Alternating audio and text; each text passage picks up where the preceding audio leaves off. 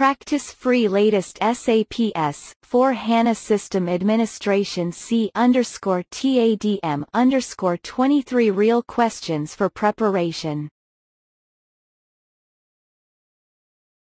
1. What actions can you perform in the SAP HANA cockpit to back up the complete database system? A. Back up the system database and all tenant databases individually. B.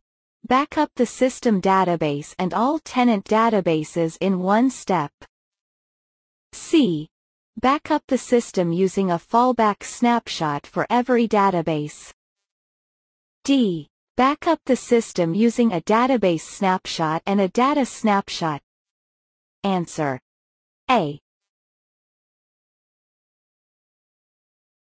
2. You are using a change and transport system, CTS, for the transport of native SAP HANA applications. Which tool can you use to create a transport request for these applications in the CTS system? A. Transport Organizer Web UI, in Transaction STMS. B. Transport Organizer, Extended View, in Transaction SE01. C. Transport Organizer, in Transaction SE09. D. Database Assistant, in Transaction DB50N. Answer: A. 3. You plan to update an ASAP-based SAP system with the role Quality Assurance System. Which of the following actions might be required before you start Software Update Manager, SUM, for this system? Note: there are two correct answers to this question. A. Import the modification adjustment transports from the update of the development system. B. Follow the instructions in the SAP notes for the used version of SUM. C. Update the database software. D. Execute the SAP Load Generator, SGEN, transaction for invalid loads. Answer: A, C. 4. When installing an SAP S/4HANA Server 1909 system, which actions can the Software Provisioning Manager, SWPM, perform only when the installation is started with the option sapinst_stack_XML? Note: there are three correct answers to this question. A. Apply a spam saint update. B. Set the password of user DDIC in client 000. C. Set up Transport Management System, TMS. D. Import additional languages. E. Install an SAP host agent. Answer: A, C, D. 5. Which app types need SAP HANA as system database? Note: there are two correct answers to this question.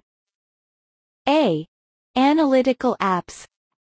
B. Fact sheet apps. C. Transactional apps.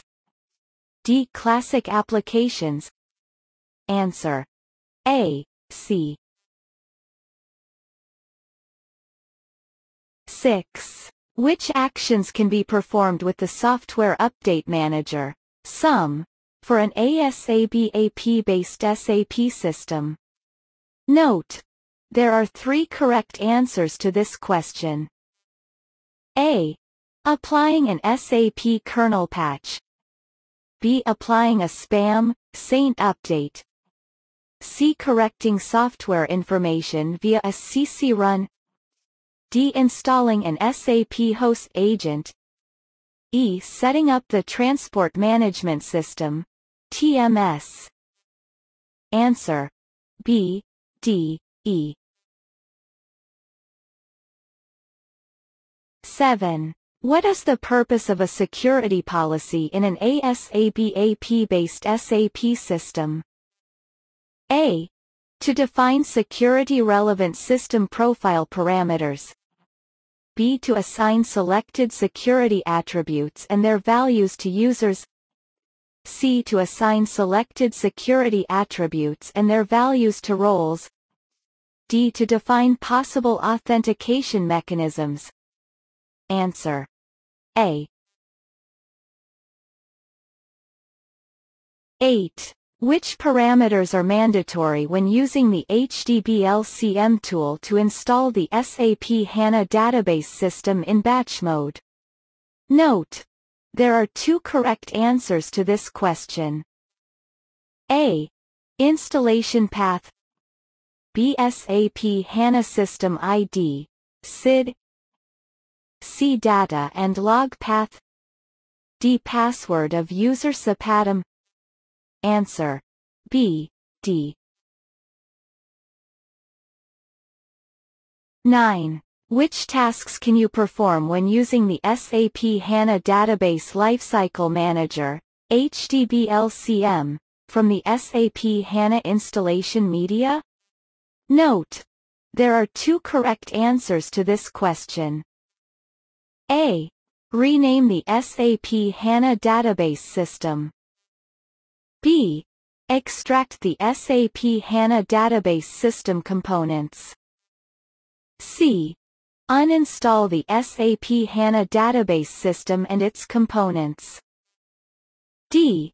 Update the SAP HANA database system and its components. Answer. B. D. 10. In an ASAP-based SAP system, where is the lock table stored? A. Main memory of the primary application server instance. B. File system of the primary application server instance. C. Main memory of the central services instance. D. Database. Answer. C.